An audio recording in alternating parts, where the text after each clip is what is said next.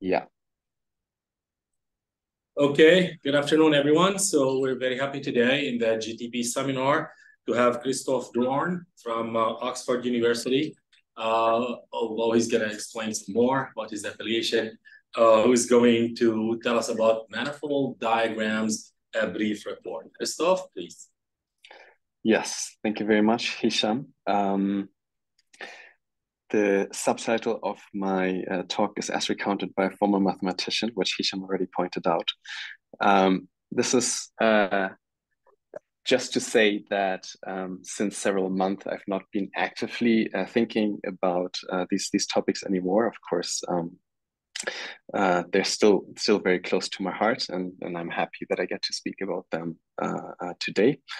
And what I'm going to try to do is to give you a bit of an overview of the field and the research that has been done.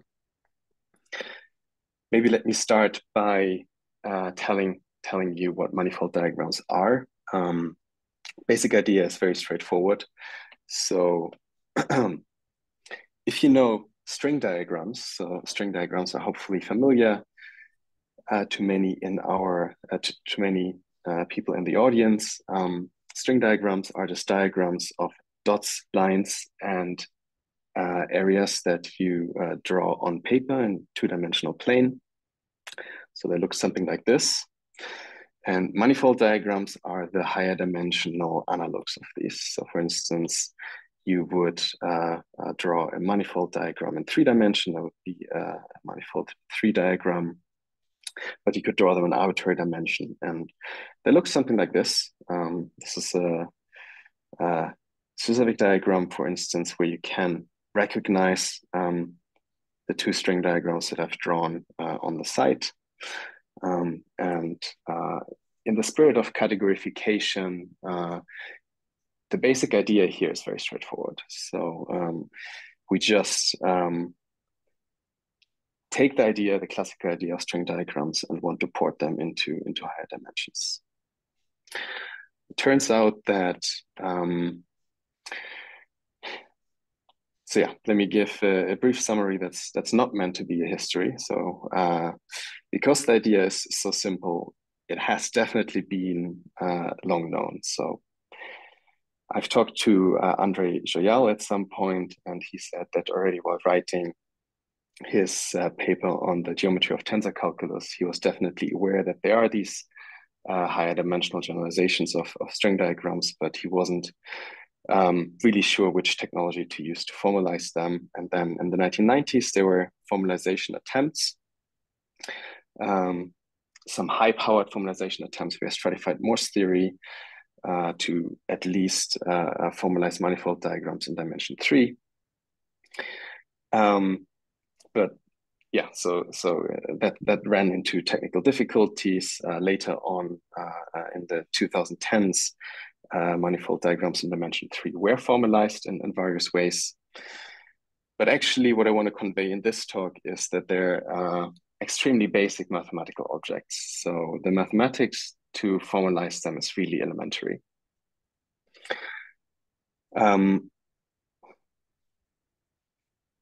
Let's ask the question, why should we study manifold diagrams at all to begin with? So why is it interesting to try to formalize them?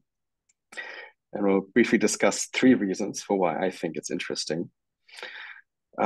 First of all, it's the relation with the tangle hypothesis. So in the tangle hypothesis, if you care about and know the tangle hypothesis, then you might care about the following 2 pictures having some sort of relation. So on the left-hand side, we have cells that record invertibility data of some morphism F.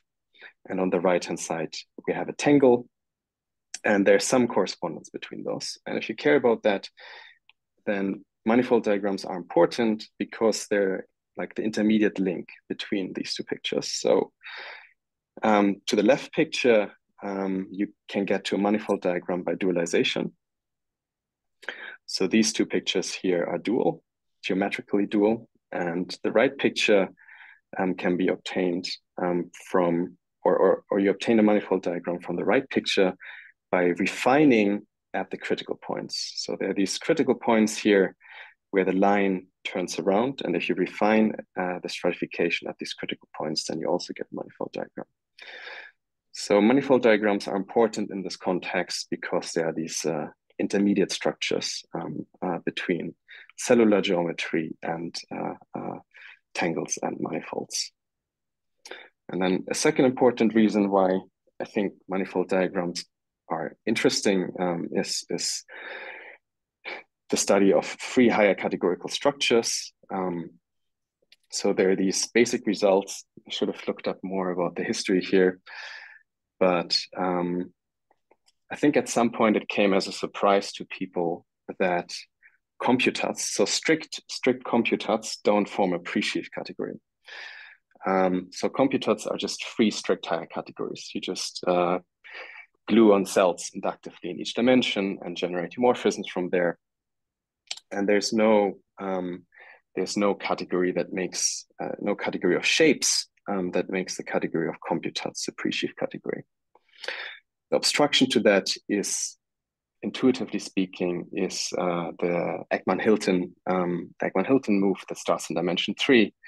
So the braid, if you want, because of this coherence, things can be not unambiguously defined in dimension 3, and this is where computats fail to be a pre-sheaf category. Now, weak computats do form a pre-sheaf category, but the way you prove it is using high-powered theorems. So actually, no one has really worked out what the shapes are for weak computats. I'm aware of recent work by Christoph Dorn, where he characterizes this in terms of some co-limits, but I don't think they're explicitly computed. So it's not so clear what actually a good category of shapes is to define free higher categories. And manifold diagrams make this very easy. So manifold diagrams, because the braid is just a manifold diagram as anything else, you have built-in coherences. So the weakness is built in. You just attach new manifold strata at each dimension and then freely generate your manifold diagrams from the strata types that you attach.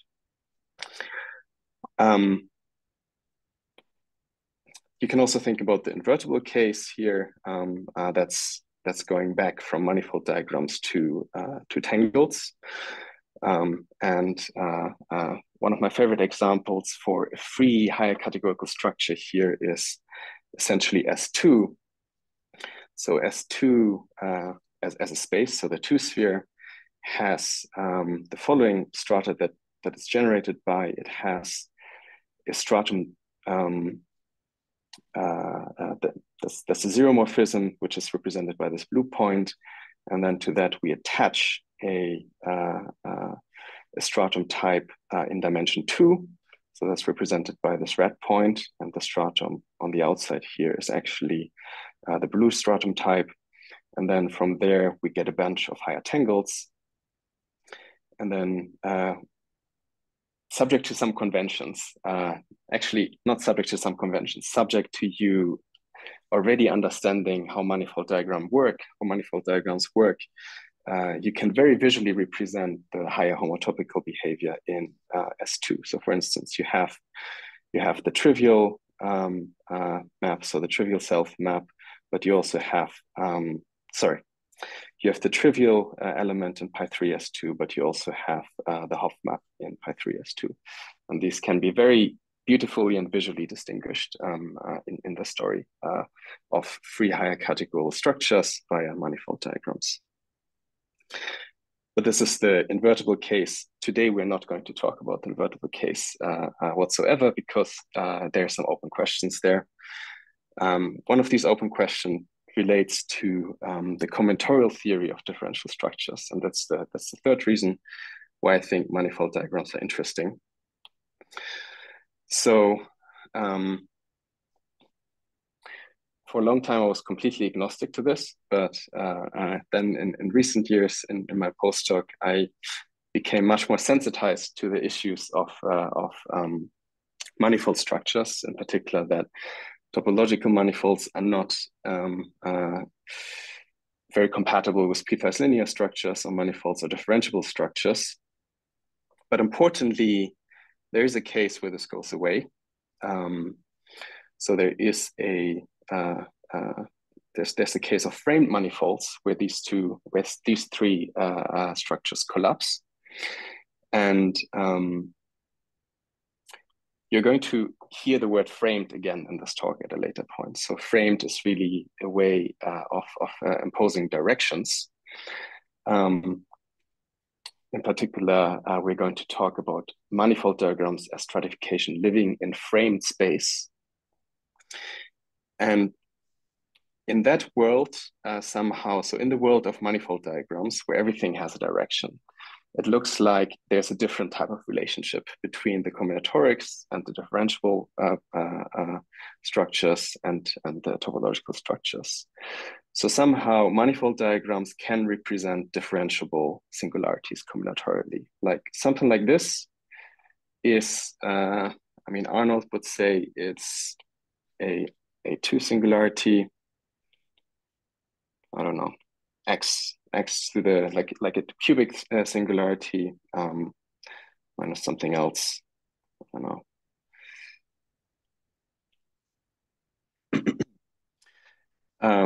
Whereas a tangle like this, a singularity, a critical point like this could be described as a quadratic singularity. So there's this correspondence between pictures that you can draw in manifold diagrams and differentiable singularities. And because manifold diagrams are intrinsically combinatorial, this suggests a deeper link between differentiable structures and combinatorial theory. So that's, I think, a third reason, maybe a more vague reason of why manifold diagrams are an interesting place to do geometry and study geometry. Let me tell you to what extent progress has been made. Okay, can I ask something at this point? Yeah, go for it. Was also the claim, or is there still the claim that these manifold diagrams also define higher categories in some way, or is it? Yes, true. Yeah, that's a claim. I mean, can get ahead of myself a little bit. So yes, it's pretty trivial to think about what a free higher category is once you've defined manifold diagrams, because you just need to define the manifold strata, and then from there, your morphisms are the diagrams that you can draw with those strata. So it's not hard to come up with a definition of a free higher category. But in a way, it's much harder to apply this definition to existing higher categorical objects, to existing theory. So in particular, at present, there's no comparison to existing higher categorical structures. And if that's your benchmark for this is a model for higher categories, that benchmark has not been achieved. It is work in progress. So it is something that people are still thinking about. Right, okay, but the definition itself, when you say it's easy to define the free one, so you're thinking of a monadic definition, you define free construction, underlying construction, and then define the n categories to be the modules of this monad. Is that the idea of how the definition would go? Or? Yeah, actually, you're skipping. You can skip steps. You don't need. So in classical computats, you need these two steps. You need to attach new cells in dimension n+1, and then you generate freely all the morphisms from these cells, and then the morphisms that you generated, you can reuse in your n+2 step. They can be the source and target for the morphisms that you attach in n+2. In manifold diagrams, that's not needed if you want. I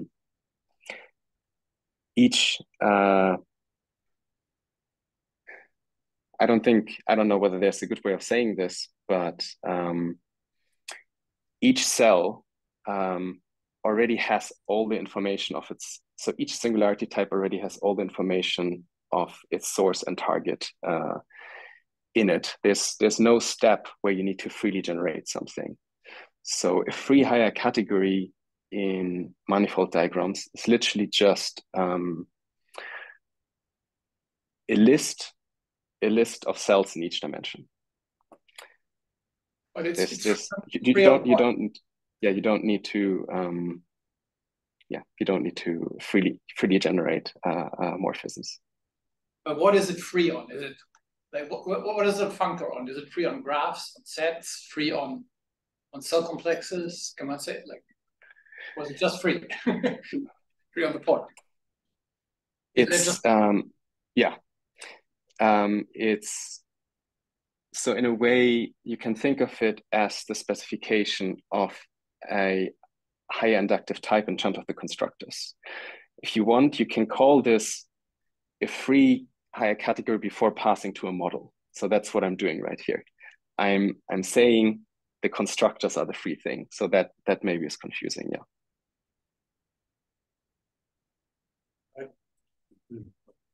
Is that a good analogy? So it's very easy to write down list of constructors of your directed higher types, higher inductive types. But then you're right. You still need to pick a model of higher category, and then maybe you have a functor or a model of your list of constructors in that choice of higher categories, and that would then be the actual free object. Thanks. Yeah, just that classically it's already hard to write down these list of constructors. So that's what becomes easy in the manifold diagram setting. Okay, thanks. But yeah, no, that's a good question. Yeah.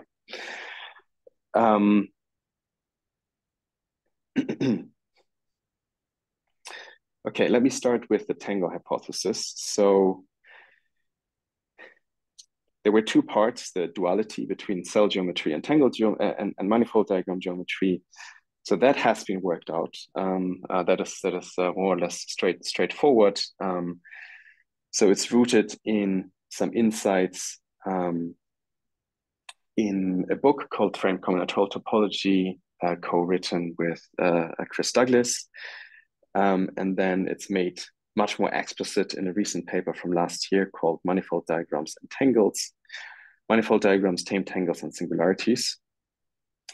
However, the second part of the equation requires the understanding of critical points. And so it requires us to, in a way, have a classification of the types of singularities that can appear from the perspective of manifold diagrams. And that is something that I think we're still pretty far from.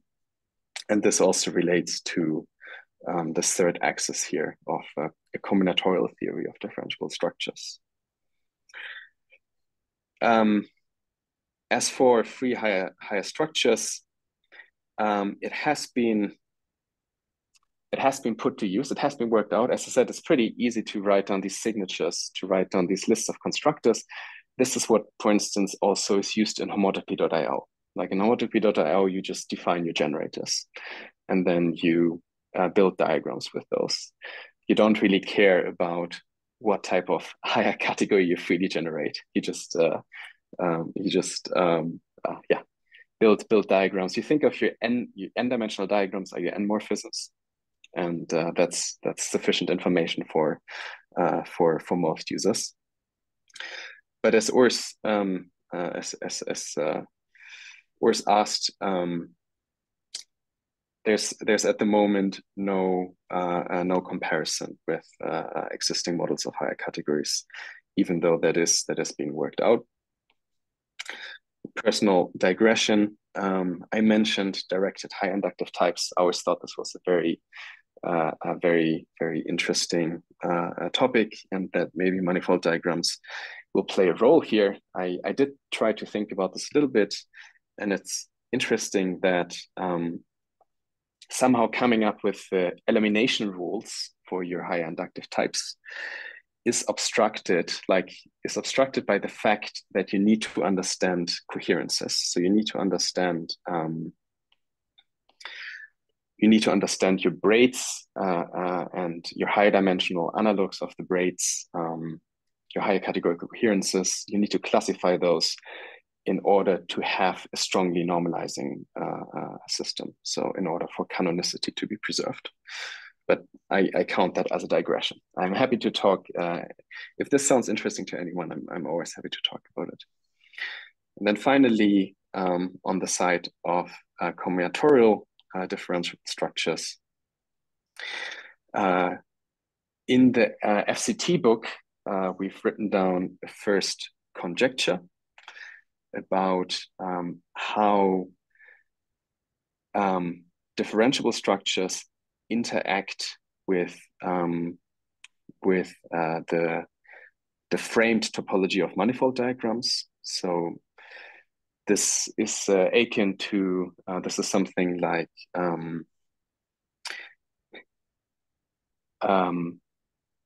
differentiable structure is unique up to a combinatorial equivalence. This is the flavor roughly of this combinatorialization conjecture.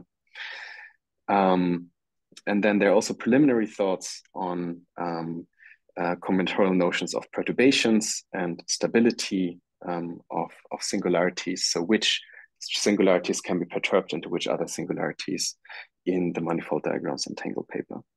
But I would call these more on the preliminary side of things. Okay, so this is roughly my broad overview of why you would want to study manifold diagrams. Now let's actually have a look at them. So today I just want to focus on the basics. I just want to define manifold diagrams. And that's an achievable goal. As I said, the mathematics does not need stratified Morse theory. It's pretty elementary. The first thing that I briefly want to recall is stratified spaces. Might not be familiar to everyone. Stratified spaces are spaces endowed with the structure of a stratification. And what a stratification does is essentially decomposes a space into strata. So into disjoint subspaces that are called strata. And just from the simple addition of structure, you can redevelop a lot of algebraic topology completely in a setting of stratified spaces. So let's briefly see how that works in parallel. So the first thing you can do is pass to fundamental categories. Actually, I want to just think about skeletal here so that I can draw things. So for instance, the skeletal fundamental category of S2 is just a point, of S1. It's just a point for the connected component of S1 with a Z worth of morphisms on that point. In contrast, if we have a stratification here, then the fundamental category would be not a point for each connected component, but it would be a point for each stratum. So we have two strata, so a fundamental category has 2 points. And now these strata are in a relation, in a topological relation, namely, if we take the closure of the blue stratum, then this closure includes the red point, but the converse is not the case. And in our fundamental category, this is recorded by arrows from the blue stratum to the red stratum. In fact, there are 2 different paths that you can take to exit to enter the red stratum from the blue stratum. So these paths are also called entrance paths between strata. And this is recorded in our fundamental category by 2 arrows.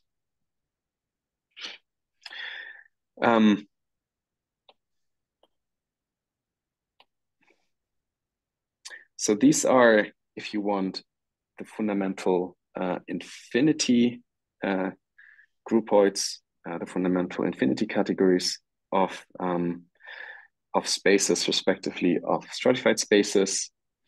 And then it's also worth going one step further, namely zero truncating this. So in the case of spaces, if you do that, you end up with a set, just a set of connected components. And if you do it in the case of stratifications, you end up with a poset. So what does zero truncation do? Zero truncation identifies everything above dimension 0. So in particular, these two arrows get identified into the same arrow, and you end up with a poset. And this is the analogy you should think of as a category theorist here. So if homotopy theory replaces sets by spaces, then stratified homotopy theory does the same, but it starts with posets. So I always found this helpful as an analogy, but it also will have a real effect on the type of mathematics that we're going to use. Namely, we're going to work a lot with posets. Let's give one important example, namely cell complexes, actually regular cell complexes. So each cell complex is a stratification where each cell is just a stratum. So for instance, this up here is a cell complex. It attaches a 1 cell to a 0 cell. So it's a stratification that we've seen. Regular cell complexes too are cell complexes. But regular cell complexes are actually, regular cell complexes too are stratifications, but they're actually very specific stratifications. Namely, they're included into the stratified homotopy zero types. And that precisely means that there's an equivalence between their pi infinity and their pi 0. So it's very analogous to how you would think of homotopy zero types. It's a proper inclusion. So there are other stratified homotopy zero types which are not regular cell complexes, but you should really think of regular cell complexes as like the prototypical example of a stratified homotopy zero type. So for instance, something like this would be a stratified homotopy zero type. Something like this is not a stratified homotopy zero type because we've seen that the pi infinity is not equivalent to the pi 0 here. So that's not a stratified homotopy zero type. Okay, so that's my very brief recollection of stratified spaces here. I feel like it has gained a lot of traction over the last decades. There's a lot of good literature developing foundations of stratified spaces now. I'm happy to give some references later maybe. But the amount of stratified topology we will need is extremely minimal. So probably for what is to come, you don't need to consult any of those references. Okay. So I want to first give a brief geometric definition of manifold diagrams, and then I want to give the combinatorial counterpart. So let's skip ahead to the geometric definition. So we've talked about stratification. That's like our prerequisite number 0. There are 3 ingredients. There's directions. A manifold diagram is a stratification that lives in directed space. So we need to talk about directions of space. We need to talk about conicality. Conicality is a ubiquitous topic in stratified topology. And then we also want the finiteness condition. We don't want there to be, for instance, infinitely many different strata in our manifold diagram. So it's a pretty straightforward finiteness condition. And these 3 things together are the ingredients that will lead to the definition of manifold diagrams. So again, no stratified Morse theory. Let's start with directions. First of all, I'm actually not speaking of directed. I'm speaking of framed. You can think of framed directed. We made this choice because directed is very frequently used. So framed a little bit less so. And secondly, there's also an important analogy in intuition here to the classical notion of framing. But then again, it's important to keep in mind that when I say framed, I mean our custom notion of framing. I don't mean framed in other senses that have been defined. Yeah. So let's define directed Euclidean space or framed Euclidean space. It's an inductive definition, like almost everything in higher category theory. You understand one dimension, and when you understand one dimension, you can start arguing, arguing by induction. And understanding directions in one dimension is extremely easy because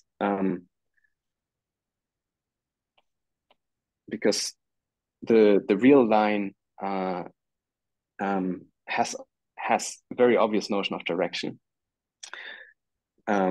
Namely, it has two possible directions, two possible orientations, and all notions of framing of the real line are more or less the same. Like whether it's orientation or framing for R1, it's all the same. So we can be a bit agnostic what we mean here. And then to define framings on higher dimensional Rns, essentially what we do is we decompose Rn as a fiber bundle of R1s over framed Rn minus 1. And we compatibly orient all of the fibers. So this here would be an example of how this is done inductively for R2. So first we decompose R1 as a fiber bundle over R0, and we pick a direction. And then we decompose R2 as a fiber bundle over R1, and we pick directions. And there are standard choices for these things because there are standard projections of Rn to Rn minus 1. You can just forget the last component. So with this standard choice, we would define the standard framing of Rn. And from now on, for manifold diagrams, we just work with standard framed Rn. There's also a natural notion of directed maps, of framed maps. And these are maps which simply just commute with all these fiber bundles. So it's a map of the top space that descends to maps between each of the projections. And if a map has this property, then we call it a framed map. This is the first ingredient. So this is the notion of directed space that we work with. Let's talk about the second one. Let's talk about conicality. As I said, conicality is something that's well known in classical non-directed stratified topology. In effect, it says stratifications look nice locally. And it means that you can find neighborhoods, like, I don't know, you have some big stratification, and you find a neighborhood where your stratification looks like a product of some space and a cone of a stratification. So for instance, this stratification here, this is the cone. Sorry, this is the cone of a stratification that looks like this. So it's the open cone of a stratified circle, if you want. And this stratification here, locally around the red stratum, looks like a product of the space. So this is the tangential part, if you want, and this is the normal part of the stratification. And actually, it's very important. So this is discussed in Lery's higher algebra appendix A. To make the fundamental category story work, so the pi infinities that I've talked about earlier, you really need conicality. So conicality is going to be implicitly assumed whenever I say a stratified space anyway. But we're interested in a directed version of this. And this is based on the observation that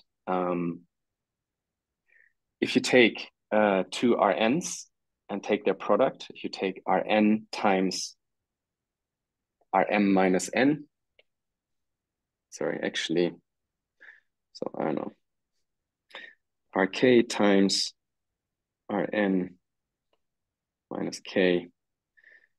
There's a standard way of identifying this with Rn. So what we want to do is we want to consider this as a frame space, this as a standard frame space, and then use the standard identification to identify this with a standard framed Rn, which gives a more rigid notion of conicality. So it requires that, so on the right-hand side, we still have products. And what I just said explains how you can think of this product as having a framing. So this has a framing, this has a frame, this is standard framed, this is standard framed. Take the standard product and consider it as standard framed Rn. And then this, yeah. Mm-hmm. Version of the Duchail-Allen-Street progressivity condition for diagrams. Progressivity conditions. Yeah, it implies a version of it. Very well spotted, yeah. Mm-hmm. Thanks. Exactly, yeah. It's a bit more general than that. Like it does a bit more, but in particular, it also specializes to Duchail's progressivity condition, yeah. Okay, so I just explained that in the standard way, you consider the right-hand side here as having a framing. And then instead of having a stratified homeomorphism onto some neighborhood here, so stratified homeomorphism onto some inch here, you require this map to be framed. So this map needs to do something like this. It needs to factor through all these projections. But apart from that, the definitions are identical. So it's a very similar idea. You just put framed everywhere.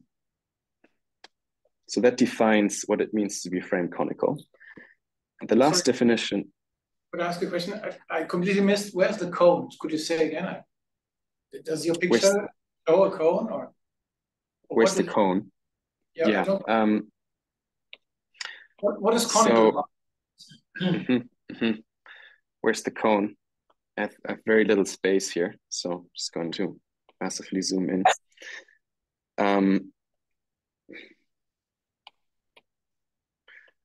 So if I have a stratification like this,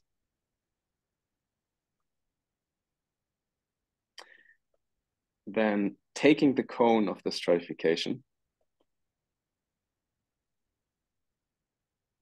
Oh, I see. That's the cone. Oh, that's I see. Give the stratification. Yeah. I see. Thanks. So in this sense, this is a cone. And yeah, it's what gives conicality its name. So it's important to know where the cone comes from. Okay, let's talk about this last condition, finiteness. It's a combinatorial condition. So what we want is that our stratification. That was wrong. So let's ignore all of these lines here. Let's think of this as some stratification of R2.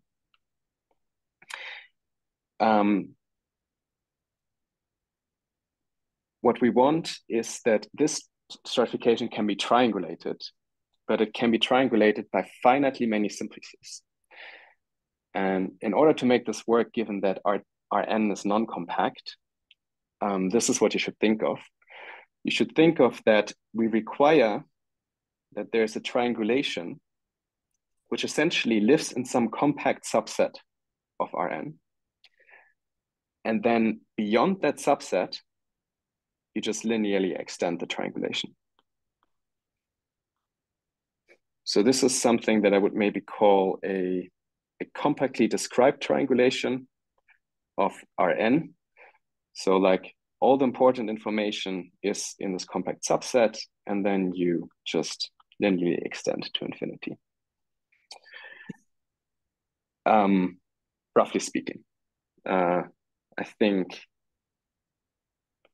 this explanation here is a bit more accurate. By the way, I'm going to link these notes. I've sent these notes at some point to Urs. Actually, I've written these notes for Urs because he asked a question when we were discussing on the end forum. But I'm going to send the notes around. Okay, so this is a compactly described triangulation. What does it mean to be framed compactly triangulable? It means that you receive a framed map from a compactly described triangulation. So this is a framed map. Again, these were framed maps. And it's a stratified subdivision. So it chops up this stratification over here into smaller pieces. That's a stratified subdivision.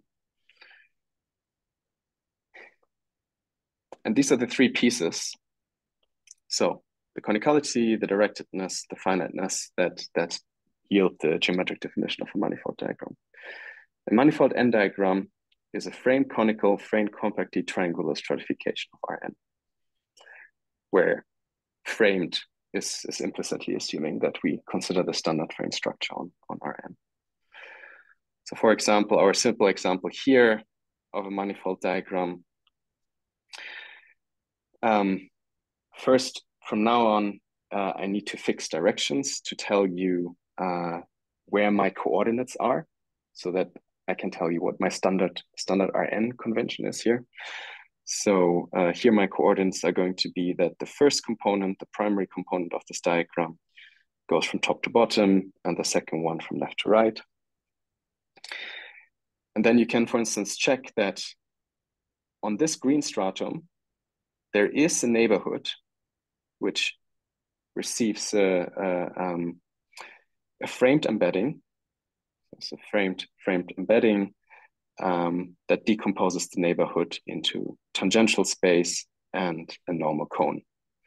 I mean, this is a very simple cone now, but the same applies to higher dimensional diagrams. I don't want to spend too much time on examples in higher dimensions. I think it's fun to just check these conditions on surface diagrams. If you're familiar with them, they're simply enough to verify. Actually, I don't know what's hidden here, so I'm gonna see what I've written here. Oh yes, there's one main theorem that I want to mention. Namely, manifold diagrams, despite our definition being completely topological, admittedly, we did use some combinatorial topology here, but there is actually a bijective correspondence. So this is a very tight classification here of manifold diagrams up to framed stratified homeomorphism. So up to homeomorphism that is both framed and stratified.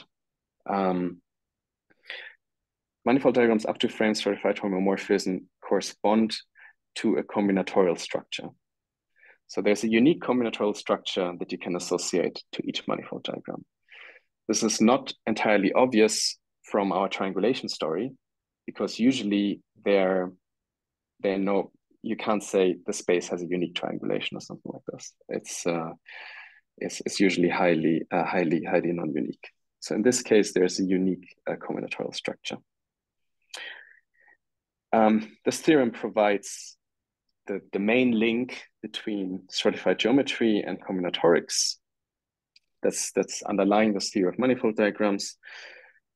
One catchy way to phrase it is it's a form of a directed coordinate hypothesis, even though that hides the fact that the coordinate hypothesis is much more difficult because you need to deal with singularities and manifolds.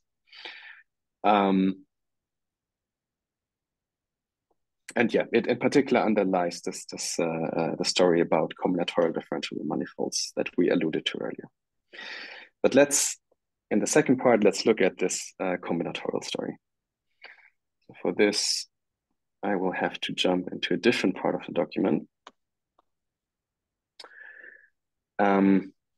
Trusses.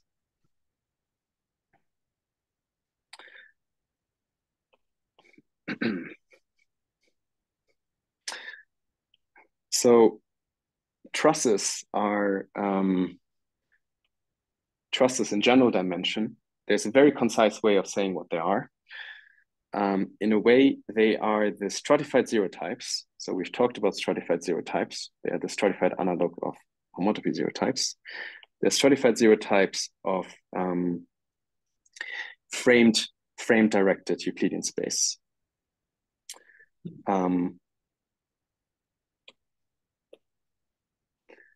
That's not telling you a lot, but it tells you that they're posets, or they have some sort of posettal nature, because stratified zero types are essentially just posets.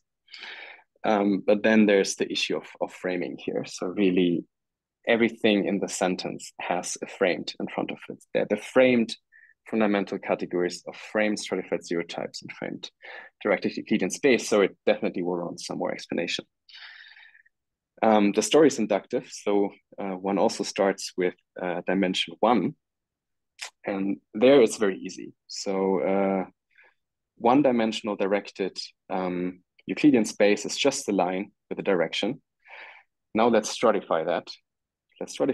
What happens is, well, you have zero strata. So you have points, zero-dimensional strata and one-dimensional strata. And you have a bunch of them. You can have any number of them, or it could be just an unstratified line. So a truss is the fundamental category of that. So it's a poset that looks like this, but it's a framed fundamental category. So just to make this clear, each stratum here has a point in the corresponding fundamental category. I kind of messed up colors there. Sorry. This goes to this, this goes to this, this goes to this, this goes to this, and so on and so forth. So it's the fundamental category, but it's the framed fundamental category because it also keeps track of the direction of this line. So actually, there's also direction on this. If you want, there's a second order. So a truss really has two orders. It has this order which records the little arrows, the black arrows, and it has another order which records the framing. So they're called face order and frame order. And then it also has dimension information which records the cell dimension, but that's less important because it only matters in the degenerate case, which we're not going to discuss here. So, and then you argue inductively. So an n truss is going to be an n-1 truss with a one truss bundle on top of it. And how does a one truss bundle look? Well, it's an interesting combinatorial structure. So for instance, this is a one truss bundle. This is a one truss bundle over two simplex.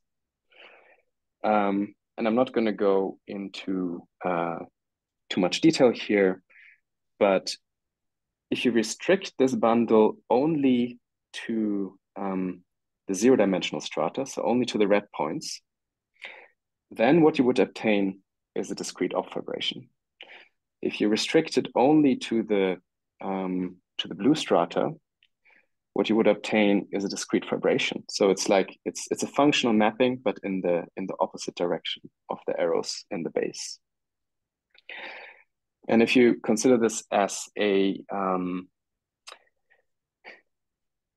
full bundle by itself, it's exponential fibration. So it's a quite intriguing combinatorial structure, and there's a lot of cool things to say. So for instance, if you look at the title image of the framed combinatorial topology book, it has like a cool title image which highlights one of these combinatorial properties of truss bundles over simplices.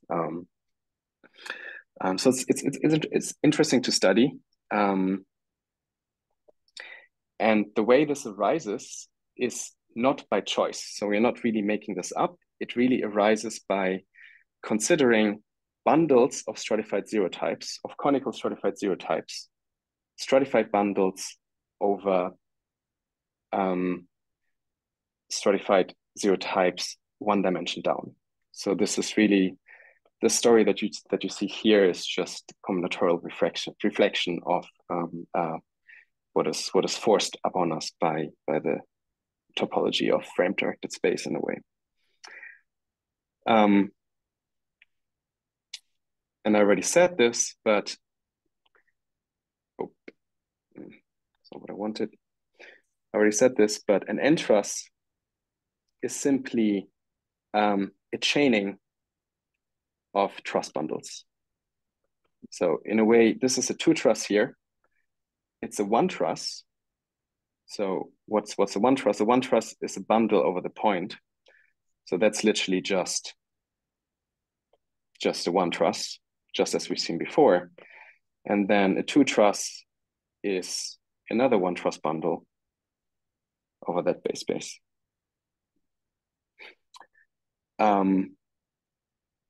And then for N-trusses, you would just continue the story.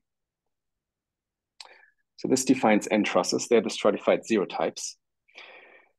And it might be worth at this point to recall what we said about stratified zero types. You should think of them as the regular cell complexes. In particular, simplicial complexes are regular cell complexes. So simplicial complexes, for instance, include in regular cell complexes. In classical combinatorial topology, simplicial complexes are used to triangulate spaces. We are going to use trusses to triangulate our manifold diagrams.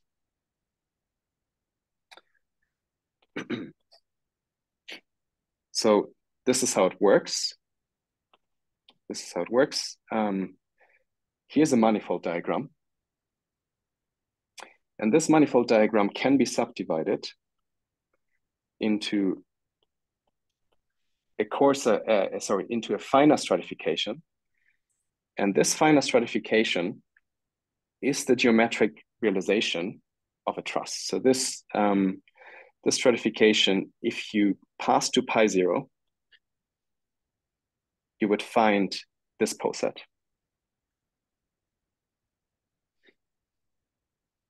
Now pi 0 is, or pi infinity, is functorial. So instead of just applying pi infinity to this, so this is a framed stratified zero type. So instead of just applying pi infinity to this frame stratified zero type and obtaining this poset, actually this poset together with this entire tower of projections, because we work in frame space, everything projects. So we don't just get a single poset, we get a tower of posets. Instead of just applying it to this stratified zero type, we can apply it to this entire subdivision. We can apply it to the map of this stratification to this stratification. And this yields a map of posets. Which can be recorded as a functor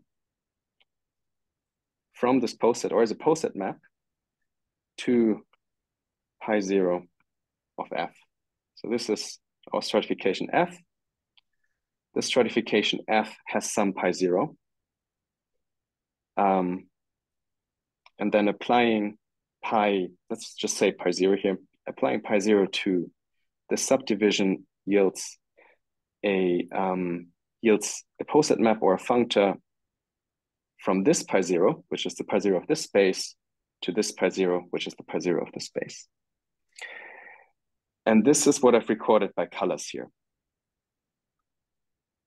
Because these maps simply identify our points in this poset with strata of the stratification. So this is why I've recorded this map with corresponding colors to these strata. It's a bit confusing that I'm using the same color for multiple disconnected components here, but let's not go into details here. it's also helpful to point out that, yes, this example is also stratified zero type. It's less exciting. Let's maybe look at a something that's not, at a string diagram that's not a stratified zero type. So a string diagram like this would not be a stratified zero type, because you can walk in the ambient stratum, you can walk around the point stratum in the middle. So that's not a stratified zero type. And in this case, the truss refinement, the refinement would look different. It would look something like this. And then again, you would have reached a stratified zero type, because now you can't walk around. You can't walk around the point anymore in a circle. Okay. So just as simplicial complexes triangulate spaces, trusses, the pi zeros of stratified zero types, are used to triangulate manifold diagrams. The crucial point is that there's a unique triangulation. So a priori, or there's a canonical triangulation. A priori, you could write down many different triangulations. I should say cellulations. So these are cell complexes, not simplicial complexes. A priori, you could write down something like this, and this also subdivides our stratification. But in fact, there's a relation between these two subdivisions. Namely, this subdivision is coarser than any other subdivision. So there's always a coarser subdivision of manifold diagrams. And this looks trivial in dimension 2. Like in dimension 2, you're probably thinking, yeah, well, that definitely introduces loads of unnecessary strata that I don't need in order to subdivide this stratification here. But in higher dimensions, in, I don't know, dimension 7, it's much less obvious that something like this should hold, but it can be proven. So it can be proven also from a purely combinatorial perspective, where we say that this truss here normalizes to this truss here. So this is a form of normalization theorem in all dimensions that, truss reduction is strongly normalizing. And these combinatorial representations, these canonical combinatorial representations based on the coarsest subdivisions, are what featured in our theorem. What featured in our combinatorialization theorem. Let me say one more thing. One final thing. In fact, you don't need to spell out the geometric definition of manifold diagram at all. You can also define manifold diagrams in a purely combinatorial style, which is interesting too. So essentially, a combinatorial manifold diagram is a truss, is an n-truss. A combinatorial manifold diagram is an n-truss with a stratification on it, so with a coloring, if you want. So a structure like this that colors the points in the poset, in the top poset. And then this has to satisfy some conditions which actually look very similar, some combinatorial conditions which look very similar to a conicality condition. So essentially you're saying that locally for each element in our truss, if you look at the downward closure of that element, then this subposet, so the downward closure, reduces, so it normalizes to something that looks like a product of two trusses. And I haven't talked about products of trusses, but it doesn't take a lot of space to define them. So this has practical implications. This fact that you have the parallel combinatorial story to the geometric story. You can show via this combinatorialization that links are well defined. You can develop this dual cellular theory because of the combinatorics. And yeah, it's also a key part in showing that manifold strata in manifold diagrams, even though we have not mentioned differentiable structures at all, but they all have canonical smooth structure. Overall, I mean, this was just a very short overview of the definition. There's much more to the theory.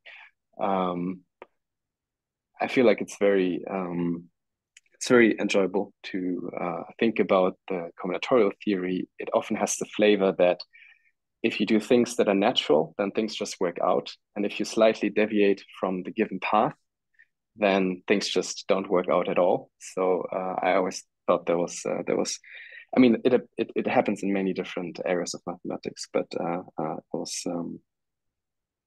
always something that I very much liked about the combinatorics of manifold diagrams. Yeah, but much remains to be discovered, and I've mentioned some of these topics before.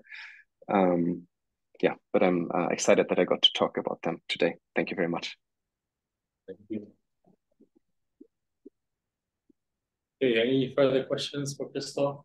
Yeah, so if you were to Euclidean categories using your theory, would this give any insight to the nature of the gray tensor product?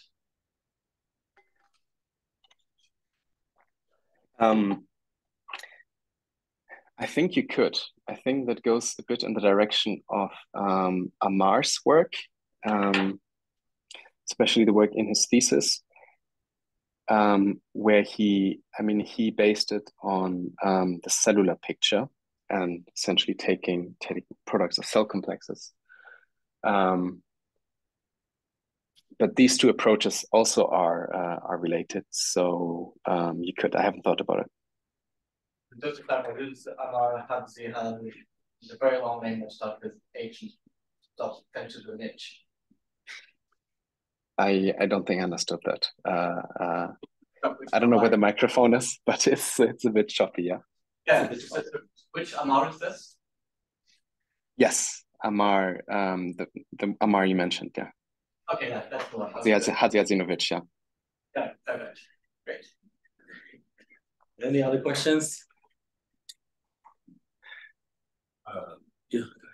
I almost feel bad asking this because we've done so much work here that asking you about extensions feels wrong. But do you have any idea of how you could maybe change some things here to get sort of n-fold, infinity n-fold categories where you use the full cubical structure to have all boundaries on all faces? Yeah, at some point we were convinced that you get n-fold more or less for free, like a graphical calculus for n-fold categories for free. Like my thesis has a final chapter on n-fold categories, but I'm really not sure whether it works, and I've not thought about it since putting it as Appendix C in my thesis or something like this. So, but yeah, it's a very valid question because because you have essentially you have the generic directions, and then when you flip a line on the plane, then at some point it's in a non-generic position where it projects to a point in R1. You can represent the horizontal direction in this way, yeah, that you would expect in a twofold category. So and that extends to higher dimensions as well, but I haven't thought about it since a long time. Thanks. Any questions? Okay, if not, this time Christoph again for a very nice talk.